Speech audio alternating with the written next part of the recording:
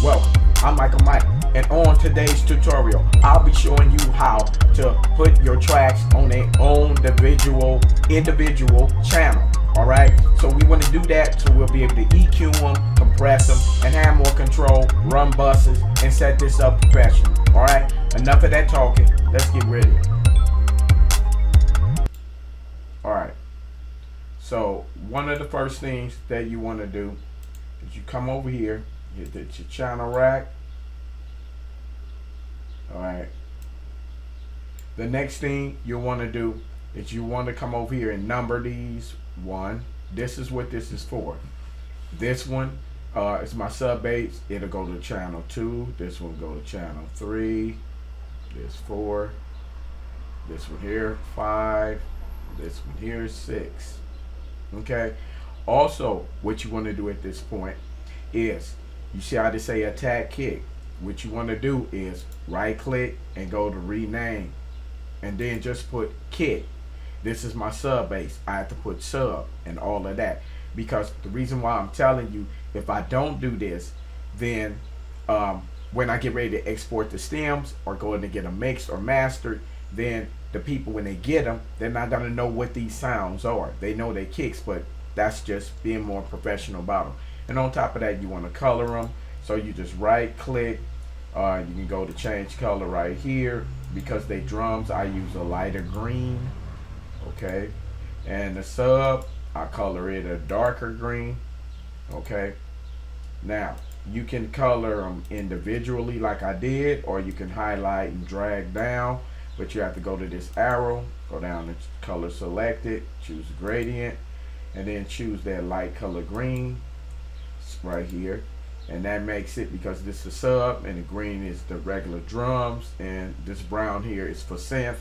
Instead of writing that, I would write synth and hi-hat, just plain and simple. After you've did these things, what you want to do is you want to left click and drag down, or just double click, either one. You want to come over here to the mixer channel. You want to right click, alright, and route channels from selected channels starting from this track, the bottom one. Alright. Now, once you did that, all the tracks are individual. Now, I previously got out something on here. I'm just going to fill them out so to let you see how this individual channels. All right, only have something on the keyboard right now, so I'm gonna fill it up.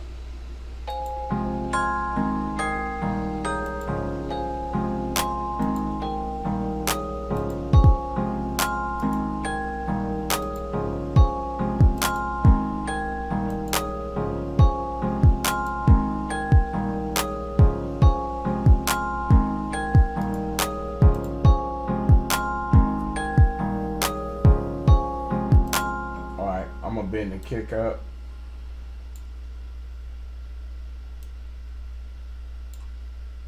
I do want to bring it down one more.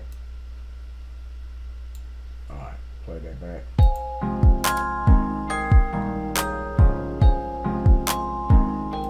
Okay, I want to bend up some pitches.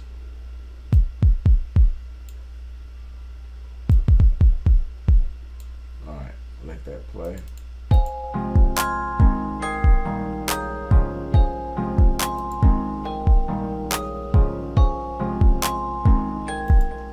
For a bass line, I'm just going to copy, kick, paste it to the bass, play this back.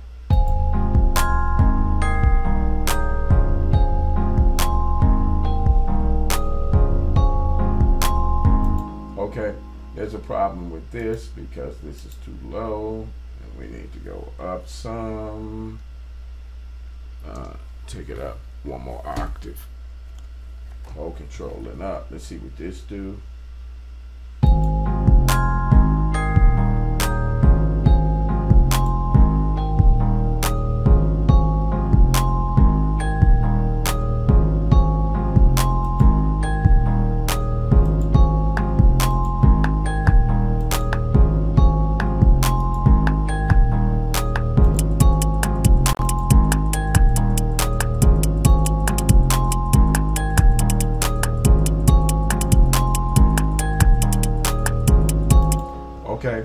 Now when we come over here to the mixer, you can see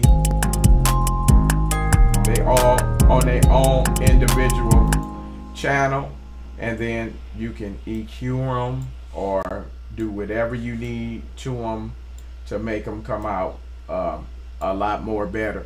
All right, so that's basically how you color and assign your channels to different tracks. All right, thank you. This is Michael Mike. I have more tutorials come out. Please hit the subscribe button or the notification button. Therefore, you'll know when my next video going out. If you're a producer that want to become an engineer or beat maker, want to graduate from that to a producer to an engineer, all you have to do is watch my channel and I'll show you everything it is to know. This is Michael Mike, and I'm out.